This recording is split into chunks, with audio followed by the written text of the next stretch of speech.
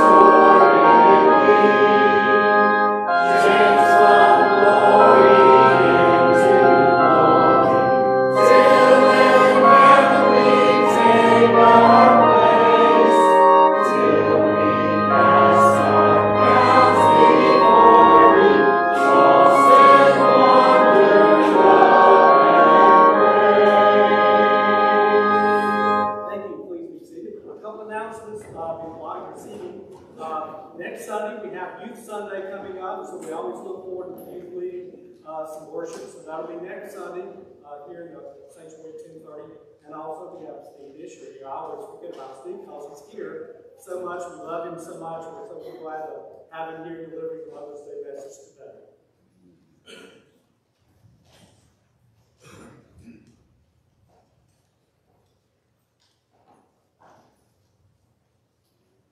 To begin our prayers this morning, I want to begin with Psalm 139, verse 13. For thou didst form my inward parts, thou didst weave me in my mother's womb. I will give thanks to thee, for I am fearfully and wonderfully made. Wonderful are thy works, and my soul knows it very well.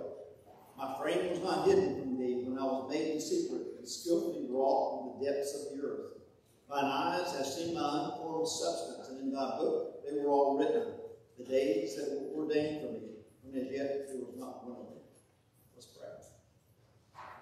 Lord God, we give you all the praise and all the glory. For you, Lord, are our Lord today. And we declare it. We know it from our hearts. We speak it and we sing it this morning as we worship you. And we remember on this wonderful Mother's Day, not only our mothers, of course, but first of all, we remember you.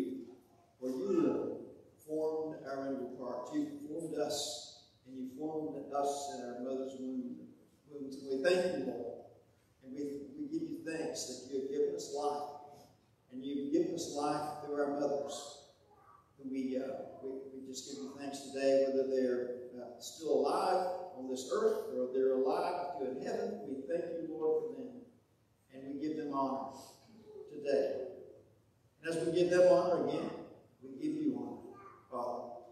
For you are a wonderful God, and we thank you that you have a wonderful plan for each one of us, and you're bringing that plan to pass in each of our lives as we cooperate with you. Help us, Lord, to hear your voice and to go in obedience to you in accordance with your word, in accordance with the Holy Spirit who dwells within us and who continues to move us in the direction you would have us to go. Pray a blessing on this congregation, Lord. I pray for peace and health, prosperity, that is in accordance with your will, that they will be blessed as they continue to serve you. And let not any problem that comes along cause them to doubt your presence and your work in their lives, for no problem that comes along is a surprise to you. But let us all, Lord, continue to look to you, the author and the finisher of our faith, Lord Jesus, and continue to work toward bringing others to a saving knowledge of yourself, of you, Lord Jesus. Help us to be faithful witnesses wherever we go, and as a church, we pray that this church will continue to be as they always have, faithful witness of Jesus Christ in this community, bringing others to you. We thank you, Lord, on this day. We pray that this will be a wonderful day for families and for the memories that we have of our mothers, and if they're present and available to be contacted, we pray, help us to tell them that we love them as we lift them up to you. We thank you. We give you all the praise. We pray these things in Jesus' name. Amen.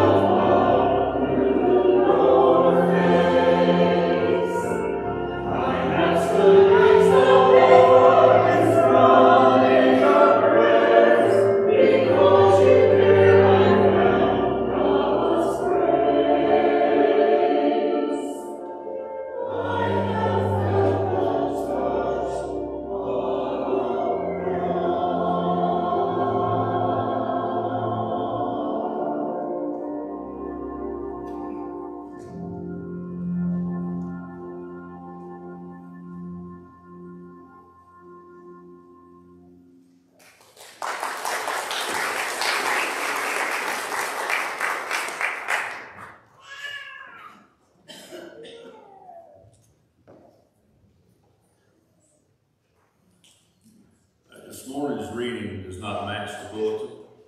It's from 2 Timothy, 1st chapter, 1 through 7. Paul, an apostle of Christ Jesus, by the will of God, according to the promise of the life of Jesus Christ Jesus. To Timothy, my beloved son, grace, mercy, peace from God the Father, and Christ Jesus our Lord. I thank God, whom I serve with a clear conscience, the way my forefathers did, as I consistently remember you in my prayers night and day, longing to see you, even as I recall your tears, so that I may be filled with joy.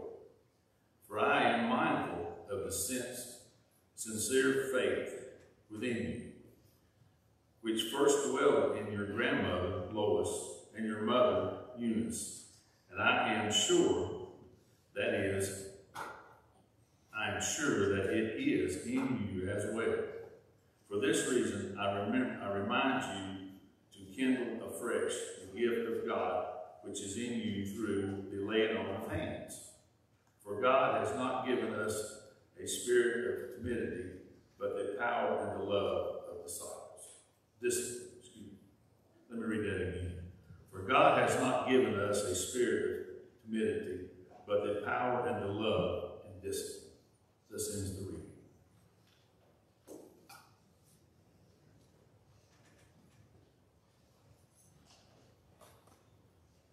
Good morning. Good morning. Happy Mother's Day. I gave Suzanne the wrong scripture. Gave her the information for the bulletin. It's not all, but it should be 2 Timothy chapter 1 instead of chapter 3. But the first part of the message is actually going to be from the first chapter, and then we're going to skip over chapter 2 and into chapter 3 briefly. And so I get confused. It's a rare moment. Yeah, right. But I want to let you know that I have a special Mother's Day greetings to you today.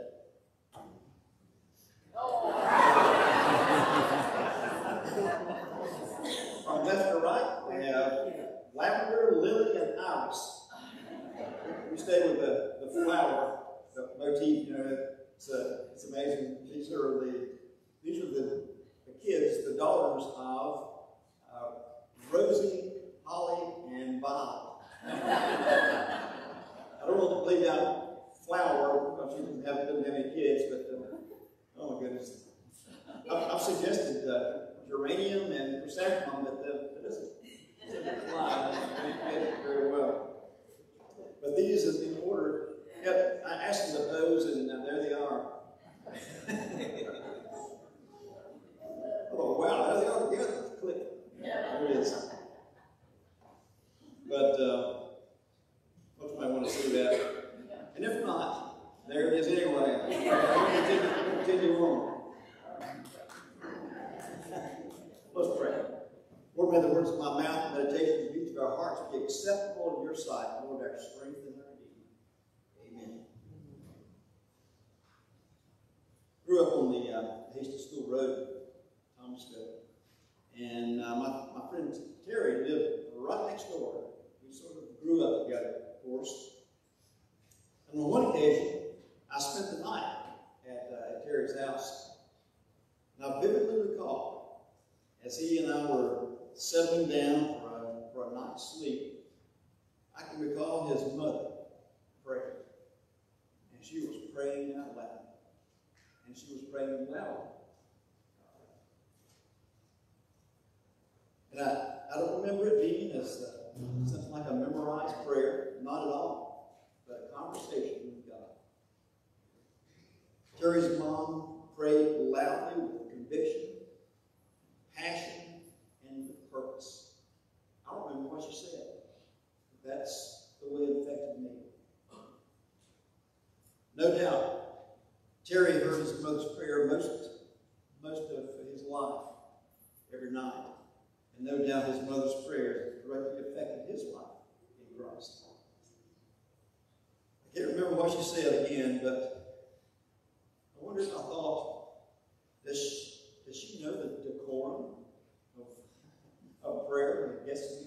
No, I'm sure my thoughts were, she's praying out loud. It didn't happen at our house. I mean, not like that.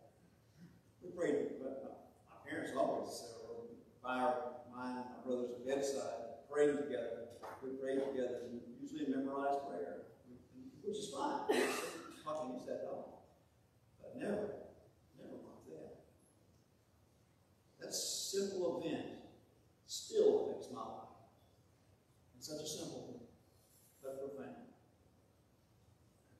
A godly mother can have a powerful influence on her children and other children as well. And I might add, a godly grandmother, a godly woman, a godly man can have a powerful influence on the children. Doesn't matter who you are, whether or not you're a mother this morning.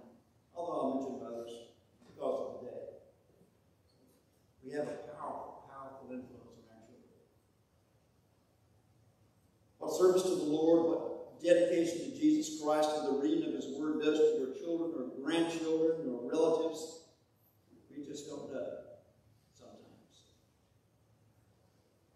I was thinking, we parents, when our children were growing up, we'll take our child and set them in front of us and get their attention and look into their eyes and say, you've got to correct this. Listen to me. You've got to stop this. You've got to do this. And we got their attention, their rapt attention, not speaking to them as they're playing outside or something, we're right in front of us. But what would happen? Think about this. What would happen if you would unexpectedly call the child before you, place your hands on their cheeks or on their head, place your hands on their shoulders, and you would pray. Pray to the Lord. Oh Lord Jesus, I offer you this child whom you've placed in my care. May she come to trust in you as Lord and Savior. I claim their soul for you right now. Please bless them. Bless her this day. Keep them safe. Help them with the test that they're going to have today. Give them total recall. I've done this. Give them complete recall of information. Keep them safe. Heal them from whatever voodoo they have might have. But especially, Lord Jesus, I give them to you and pray that they'll come to know Jesus as Lord and Savior. That child will never forget that one. Never forget it. It will have a profound effect in their life. I urge you this morning, be a conspicuous Christian. Not a closet Christian, but a conspicuous one. The world needs it badly today. We know that. We don't want you to be proudly pretentious. Not at all, with all that, the focus being on you or on me. That's ridiculous. But live your life outwardly before the Lord and before other people and show them what it looks like to love the Lord our God.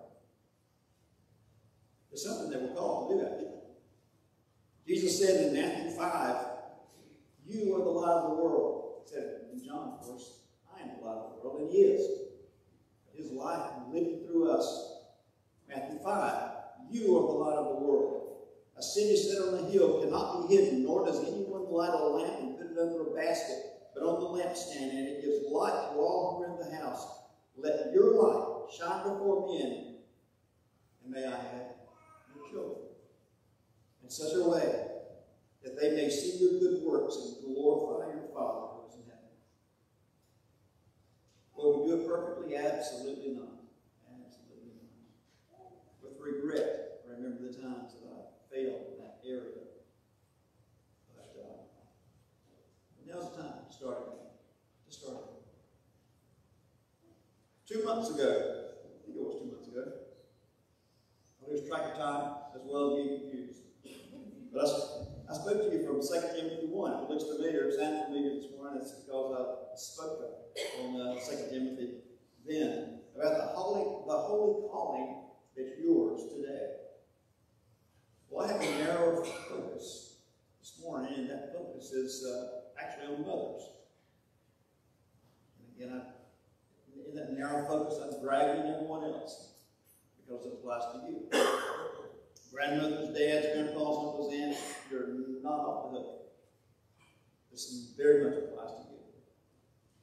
We read in the Bible of so many instances where people are called by God for a specific purpose or a specific ministry. For example, Paul was called by God in an amplified version of 1 Corinthians chapter 1. It says, Paul writes this, amplified version, Paul, summoned by the will and purpose of God to be an apostle, a special messenger of Christ Jesus and our brothers, a special messenger. We're summoned by God this morning to be a special messenger of God to our children and the children around us. The call of Almighty God is to be directly and specifically chosen by Him to do His will. That is the call of God. The Lord is never haphazard. His call is never without purpose. And it's always His purpose that He calls us. And it is of utmost importance. It's inescapable because His call is an expression of Himself. When God calls, it's Him that calls. He's not pulling words out of the air, but it's His heart. It's who He is, an expression of Himself. His perfect will and His perfect plan for you. You can try to ignore the call. You can disobey God, but you do so at your own peril. I don't know how many times people have said to me over the years, you know, I've always felt like I should be a minister. I always felt that call. But did they take it? No. I went in a different direction. Sometimes you may not notice a whole lot because you said no to God. But sometimes you do notice. 2 words. Remember Jonah. We all know that one. The word of the Lord came to Jonah, the son of Amittai, saying, Arise, go to Nineveh, the great city, and cry against it, for their wickedness has come up before me. But Jonah rose up to flee to Tarshish in the opposite direction from the presence of the Lord. Live out your Christian life before a world is watching. They watch. People watch. And they see. Let the world see indications of your relationship with the Lord. Does the world see Jesus in me being lived out? Not for my glory. What credit do we get at all? None. But we are glorified. We glorify the Lord. And we are immensely honored because He has chosen us and lives His life through us. We're going to live like the Pharisees who tried to draw attention to themselves, to brag. But we want to brag, and we want to boast, and we want to praise the Lord. In Romans 6:13 it says, do not go on presenting the members of your body to sin as instruments of unrighteousness, but present yourselves to God as those alive from the dead, and your members as instruments of righteousness to God. For sin shall not be master over you, for you are not under law, but under grace. I'm going to Amplified version again. And that this is what the Amplified version of Romans 6:13 says. Do not continue offering or yielding your bodily members and your mental faculties. What do you think?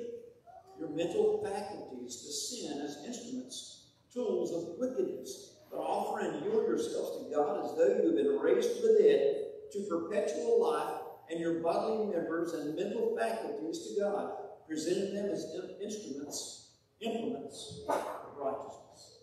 Now, what if we lived like that and presented our bodies and our mental faculties to the Lord before a watching world? If we did that, it would change our world for certain.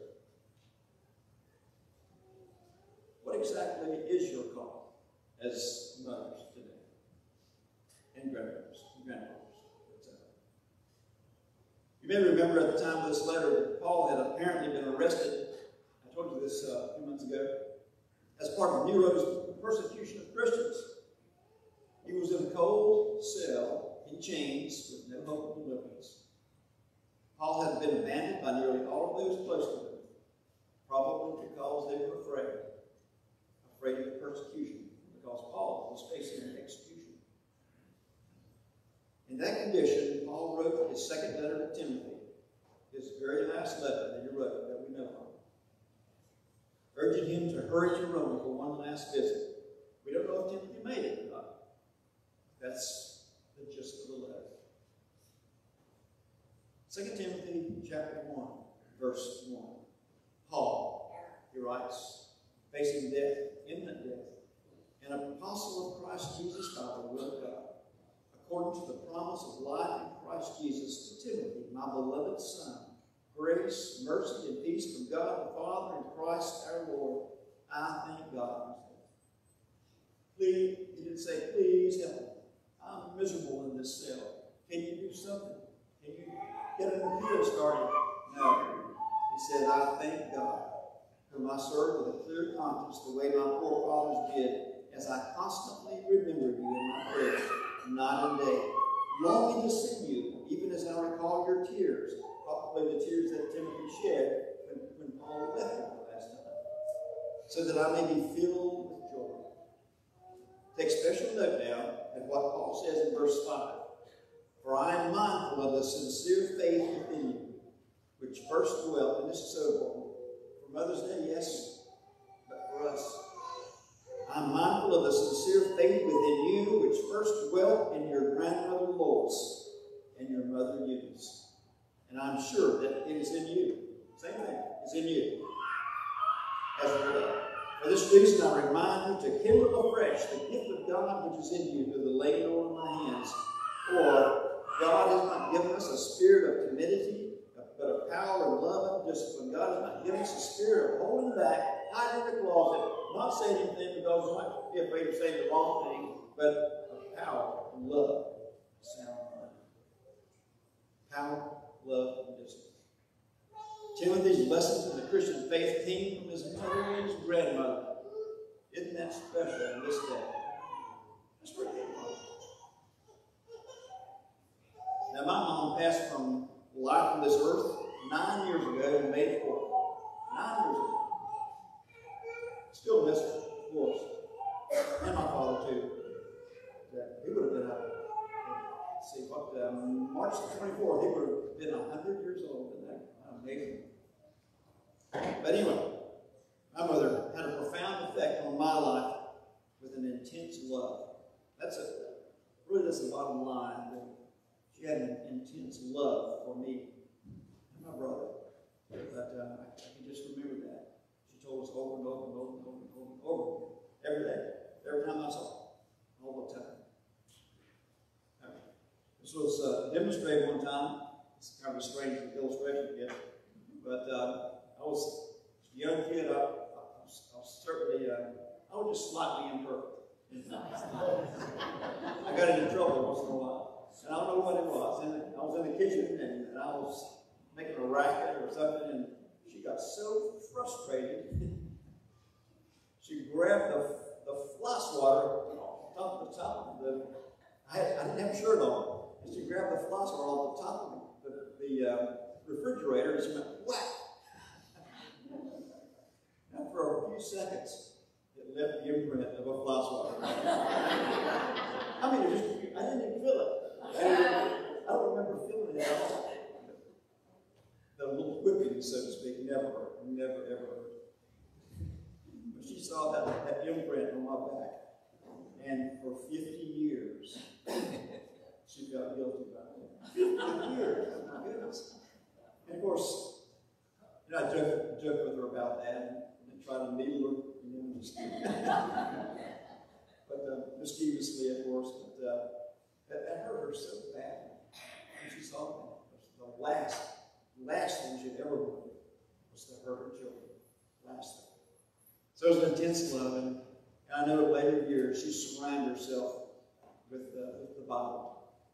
Not that she did it before, but I remember the last years of her life, she was just engulfed with the Word, as well as devotionals, and of course Charles Stanton on TV. I just wanted to watch him. And all that and more, so much more.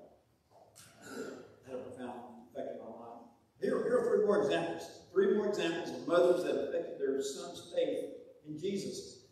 Augustine's mother, or Augustine. His mother was Monica. I call this a relentless dedication to her son's transformation in Christ. A relentless dedication. The great church leader, Augustine, from the 4th and 5th century, had a violent, unbelieving father and a godly, faithful Christian mother. It was the tearful prayers of his mother, Monica, that God used to stop him from continuing his bad ways. As a young man, he turned his heart toward the grace of God and the gospel. Augustine might never have become a Christian if not for his mother, who prayed for his salvation for years. And then here's the relentless dedication. At one point, she even sailed, this is 4th and 5th century, she sailed from North Africa to Italy for the sole purpose of begging her son to attend church. He honored her wishes, and long story short, he was saved when he heard the gospel under the preaching of Ambrose of Harlem.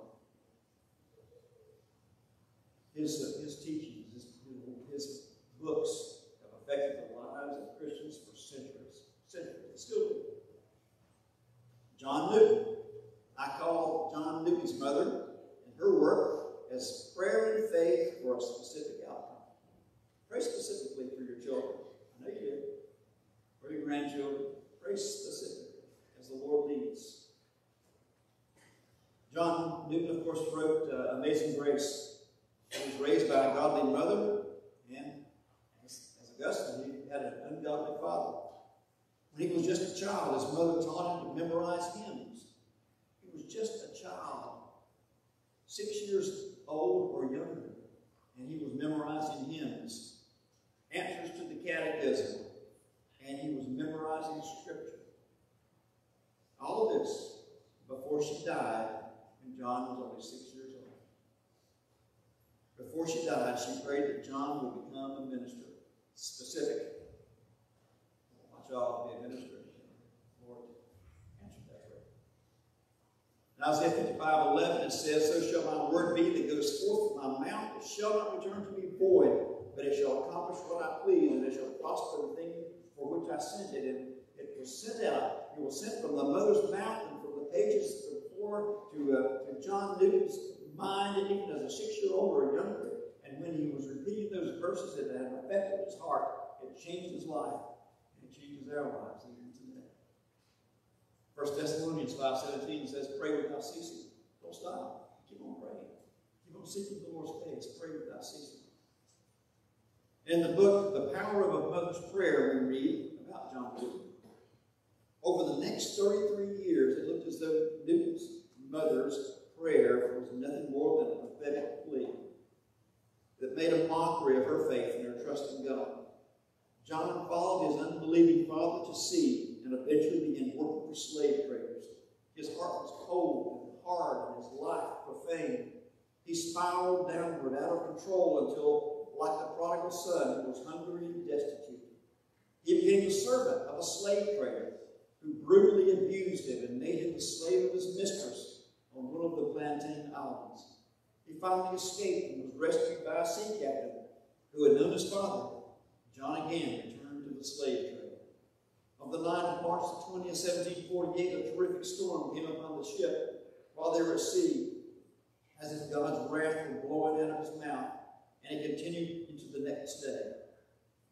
Newton was summoned to the helm, where he had time to reflect. He realized the wickedness of his sins and felt that they were too great and too many to be forgiven. But his journal records the deliverance from the storm that day and his spiritual deliverance. On March the 21st, 1748, God saved John Newton. He later wrote, "This is a day much to be remembered by me, and I have never suffered it to pass wholly unnoticed since the year 1748. On that day, the Lord sent from heaven on high and delivered me out of the deep waters." It was another 16 years before the final prayer of John Newton's mother was answered, because he became a minister in the Church of England. He became the minister that she prayed for. It took 33 years for it to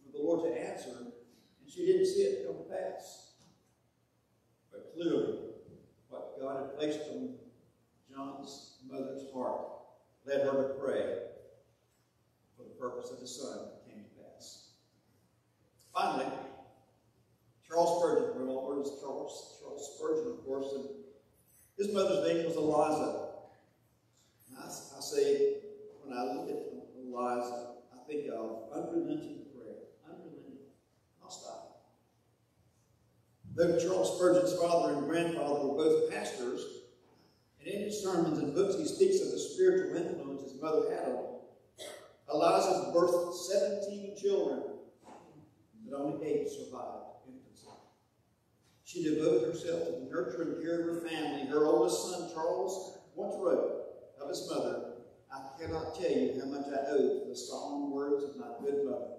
It was the custom on Sunday evenings while we were yet little children for her to stay at home with us, and then we sat round the table and read, verse by verse, and she explained the scripture to us." I wonder how many times she put Charles before her. Charles. I'm going to pray. And Lord, I'll lift up Charles to you. Give him to you. In Jesus' name, I pray your spirit will be among him. I don't know if you said that, those words. But surely she prayed those prayers. 2 Timothy 1. For I am mindful of the sincere faith within you, which first we welcome your grandmother Lois and your mother Eunice, and I'm sure that it's in you as well. For this reason I remind you to kindle afresh the gift of God which is in you through the laying on of my hands, for God has not given us a spirit of timidity, but of power, love, and discipline. Mothers, guide and instruct your children in their walk with Jesus. It's your calling. It's your calling to guide and instruct them, pointing them to Jesus Christ. I urge you to do that. And it's your responsibility to prepare them to face the coming times, the difficult times, the times we're now in. In 2 Timothy 3, switching over a couple chapters, but realize this, Paul wrote 2,000 years ago, that in the last days difficult times will come, for men will be lovers, listen to this, men will be lovers of self, lovers of money, boastful, arrogant, revilers, disobedient to parents, ungrateful, unholy, unloving, irreconcilable, malicious gossips, without self-control, brutal, haters of good, treacherous, reckless, conceited, lovers of pleasure rather than lovers of God, holding to a form of godliness, although they have denied its power.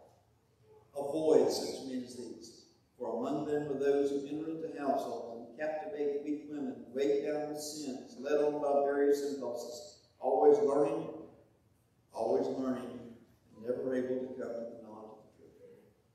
Boy, that sounds familiar, doesn't it? Always learning, but never getting it.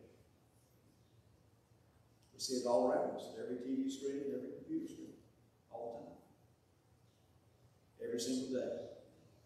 And what we have to realize is we look at the world and we teach our children, the world does not have an information problem. They have a heart problem. They need Jesus. We start with our children, our grandchildren, and let them and teach them to be disciples of Jesus Christ. Teach your children the scriptures. Display, let the Lord be seen in your life, and live out. Let Jesus use you to affect that child's life. Teach, display, live it out. You, however, he says, continue in the things you've learned and become convinced of, knowing from whom you've learned them, and that from childhood you have known the sacred writings, which are able to give you the wisdom that leads to salvation through faith, which is in Christ Jesus. 2 Timothy 3, this is what I'm reading from, verse 16. All scripture is inspired by God. God breathed. That's what it literally means. All scripture is God breathed. And profitable for teaching, for reproof, for correction, for training in righteousness, so that the man of God may be adequate, equipped for every good work. This morning, on Mother's Day, we return to 2 Timothy. And we return to focus on the exceedingly important and honorable and joyful position that you as mothers have had and have. And we thank the Lord again for you, for who the Lord has made you to be. We thank you so much from the bottoms of our hearts. But please keep in mind the call of Esther as you consider yourselves. Then Mordecai, this is Esther 4:13. Mordecai told them to reply to Esther, "Do not imagine that you in the king's palace can escape any more than all the Jews. For if you remain silent at this time, relief and deliverance will arise for the Jews from another place, and you and your father's house will perish. And who knows whether you have not attained royalty for such a time as this? You have been born, have been raised, children and grandchildren for such a time as this." I believe that. I firmly believe it. No accidents. Ephesians 1, verse 4, just as he chose us in him before the foundation of the world, that we would be holy and blameless before him. In love, he predestined us to adoption as sons through Jesus Christ to himself, according to the kind intention of his will. Ephesians 2:10, for we are his workmanship, created in Christ Jesus for good works, which God prepared beforehand so that we would walk in them. Several weeks ago, I learned of a man in Thomasville. The word passed on to me. The man had trouble with his kidneys. In fact, they were shutting down. He was no longer able to take. They were not able to do anything for him. They said that the dialysis or anything, he can't help you with those things. They had, some say, removed his leg mistakenly, and he had an amputation, and it was a terrible shape. And he sent word to his family, said, "I want to be saved." That's what he wanted. There's the words. I want to be saved. I don't want to see a minister because I want to be saved. Well, word came to me. I got a little somebody here that it's like sticking to a hand dog. I don't belittle that at all. I really don't. I think it's fantastic. It's wonderful when people ask you instead of you trying to find out from them. But I went to see him, and I went to see this man and spoke to him, and he was in terrible shape. And I told him about Jesus Christ and the plan of salvation. He knew all these things. He knew all this. And I asked him if he would like to pray the sinner's prayer, to receive Jesus as Lord and Savior. He said he did. I said, no, I want to make sure that if all this goes away, that you're fine, would you still want to serve Jesus Christ? Because I didn't want him to just look for fire insurance. I wanted him to really know Jesus. He said, yes, I will commit my life to Jesus no matter what happens. So we prayed. We asked Christ to come into his life. Took a cup of water and I baptized him.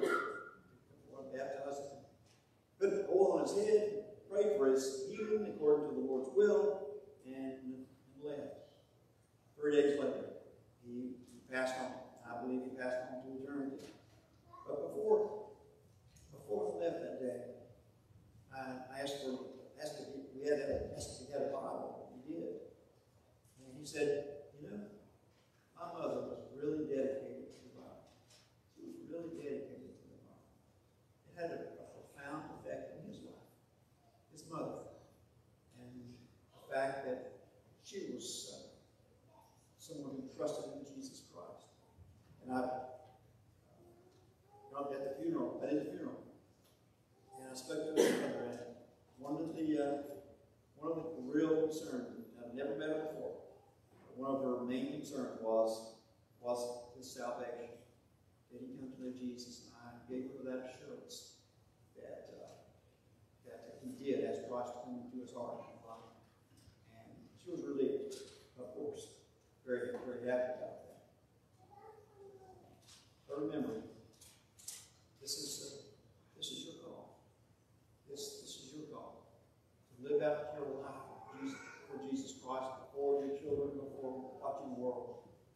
share the scriptures, the good news of Jesus Christ with them. Remembering that in 2 Timothy 3:16 it says all scripture is inspired, it's God-breathed and profitable for teaching, for reproof, for correction, for training in righteousness, so that the man of God may be adequate, equipped for every good work. We don't discipline our children just by taking stuff away. Sometimes it works. But along with all that, give them the word. Give them the word. And let God do his work in their hearts. Let's pray. Lord, again, we thank you for our mothers. We thank you so much for your work through them and using them in a mighty and wonderful way for our upbringing and for the work that they're doing today. Lord, I pray your blessing on them and mothers and grandmothers. Thank you for them as I lift them up to you.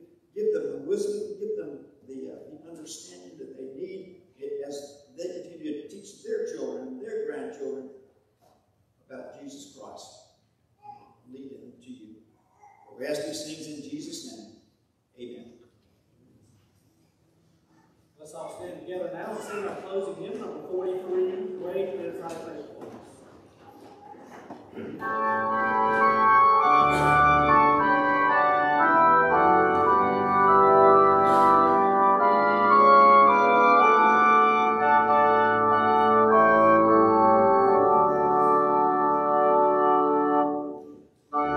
is thy